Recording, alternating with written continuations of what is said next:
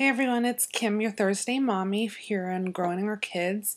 This week's topic is money saving ideas, and I'm here to share with you our family's tricks for saving money. I'm a stay-at-home mom, so it is desperately needed to cut our costs and budget, more than ever now. So the first thing we'll go through is budgeting. My husband and I use this program called Quicken, and we get or we connect our bank, our credit card, our mortgage payment, things like that to this program, and we plug in the information on what we want to spend or what we want to put in our budget, and it just comes out for us, which is really quite interesting. And we're able to keep up with it and get live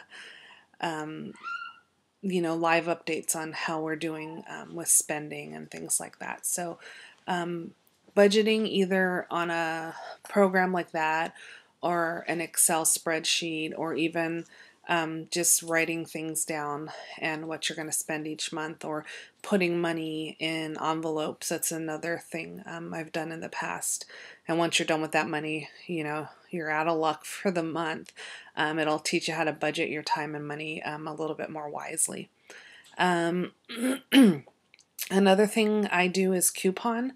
And I know there's a really big stereotype out there that people who coupon, or couponing in general, are for unhealthy and prepackaged foods and things like that. But actually, there are numerous websites out there that focus on like organic couponing, or couponing at Whole Foods Market, or this sunflower farmers market that we have out here, things like that. So you really can't go with the stereotype that couponing is only for junk food and prepackaged food and unhealthy food, because it really isn't anymore. So with that said, we get 4 Sunday papers, which have tons of coupons in them. And the rest of the newspapers that we have, or the rest of the paper after we take the coupons out, are donated to the local animal shelters, the SPCA, or like there's a children's art center here that we donate that we donate the newspaper to, so we're not wasting any paper there.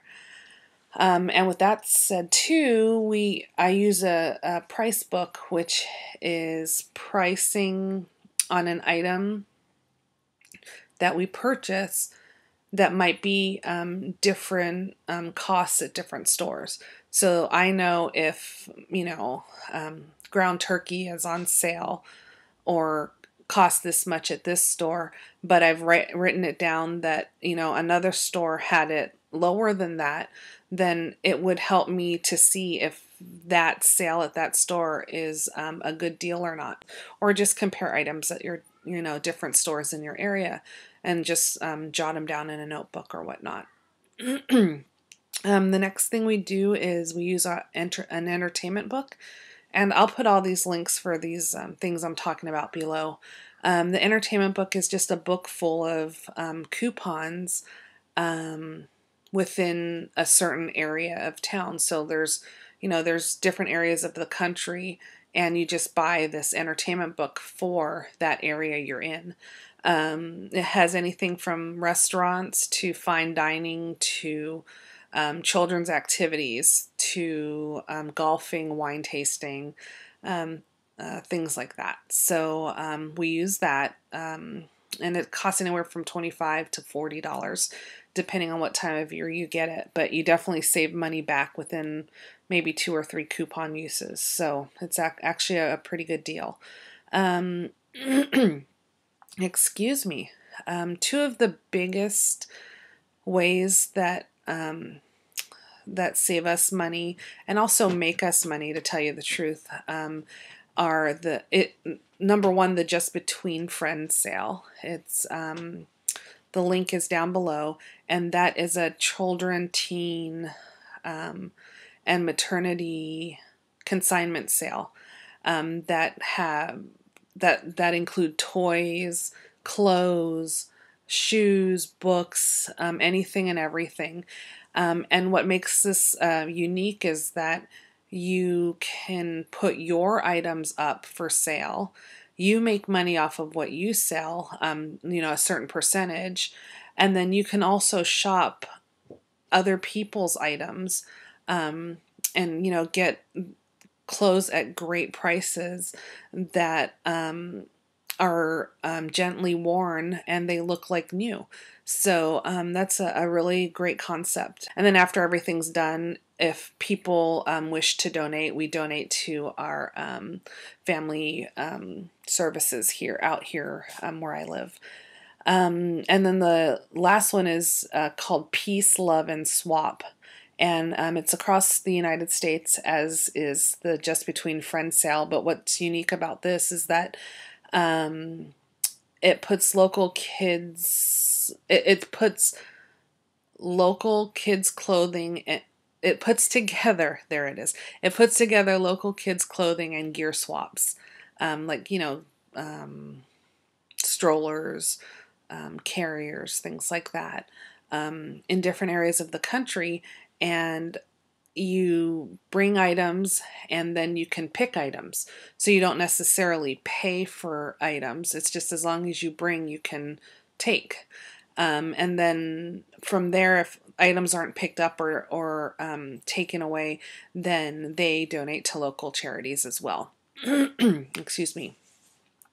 And then, the last thing you could really do, it's on the same kind of wavelength, is that you can swap and trade clothing and toys with your friends or family who have children similar ages as yours are. So we kind of do that a little bit with toys and books, so our kids don't get bored with either.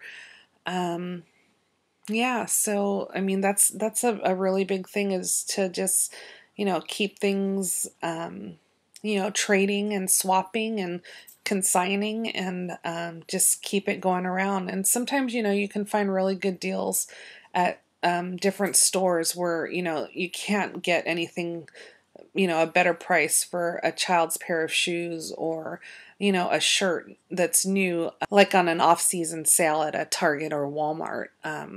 So you can stock up and load up that way.